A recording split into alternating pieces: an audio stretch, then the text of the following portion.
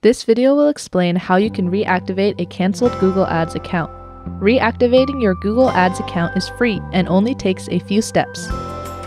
When you canceled your account, all your active ads stopped showing.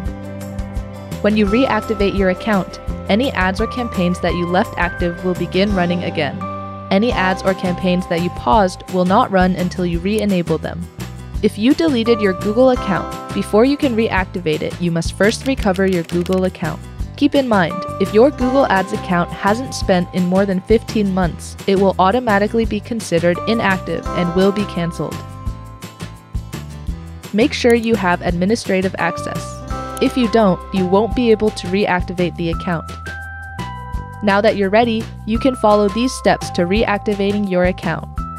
Click the Tools icon in the upper right corner. Under Setup, click Preferences. Click the Account Status section to expand it. Click Reactivate My Account. Your account status will change to active, and you have now successfully reactivated your Google Ads account.